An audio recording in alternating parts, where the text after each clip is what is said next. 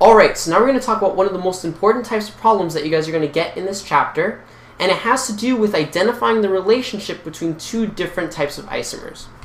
Alright, so maybe you guys remember this flow chart. I made it when we were talking about constitutional isomers. Remember that we talked about how the very first step is to verify that all the atoms are the same. So we would count the non-hydrogen atoms and the IHD in both compounds. We said if they were not exactly the same, then they were different compounds.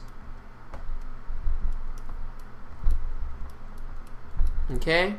And then we said that if they were the same, then you would go to step 2. And then we would talk about connectivity.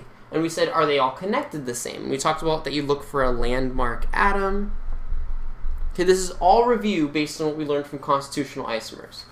And then we said if they're not exactly connected the same, then they're constitutional isomers. And then we said if they were, we said back then, we said that if they had the same atoms, and if they were connected the same, then we were going to say that they were identical. Okay, so usually for when we were talking about constitutional isomers, we would have put identical in this blank.